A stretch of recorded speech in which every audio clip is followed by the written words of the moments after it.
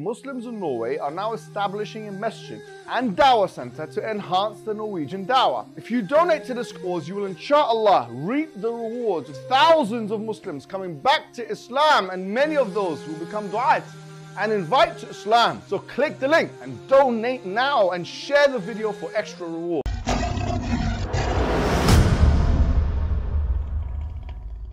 Assalamu alaikum wa rahmatullahi wa barakatuh. How are you guys doing?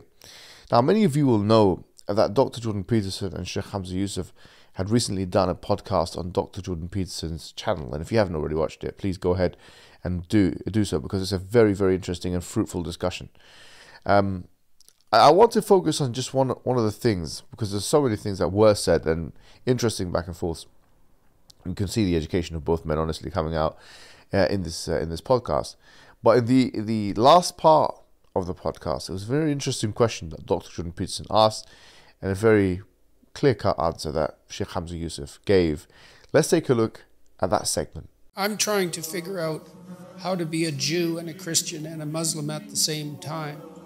But become Muslim, that's the best way, because the beauty of Islam is you get the Old Testament, the New Testament, and the Last Testament. I mean, that really is, for me, even the Jews acknowledge this, because Islam in many ways is a universalized Judaism. It's Judaism for the Gentiles. Very often Christians marvel at how Jews miss Jesus.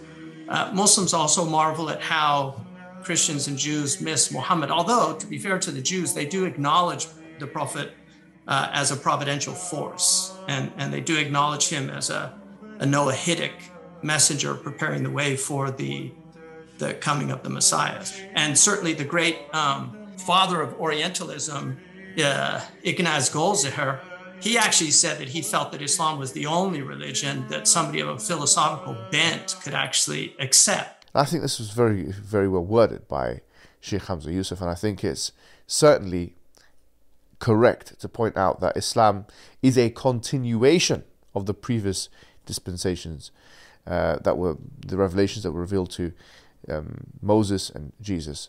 And Islam, that's what it is. It was primarily a religion, okay, that says that you worship one God, that you don't associate any partners with that God, that you, as he mentioned, when he was summarizing Islam, it's a religion with 5 pillars, 6 pillars of Iman, and that the highest form, the apex, you see, of spiritual worship is أن تعبد الله كأنك تراه فإن لم تكن تراه فإنه يراك.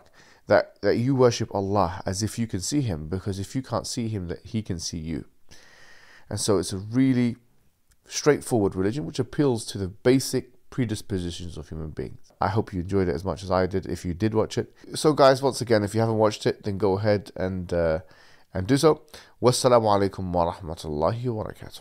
Muslims in Norway are now establishing a Masjid and Dawah Center to enhance the Norwegian Dawah. If you donate to this cause, you will inshallah reap the rewards of thousands of Muslims coming back to Islam, and many of those will become du'at and invite to Islam. So click the link and donate now and share the video for extra reward.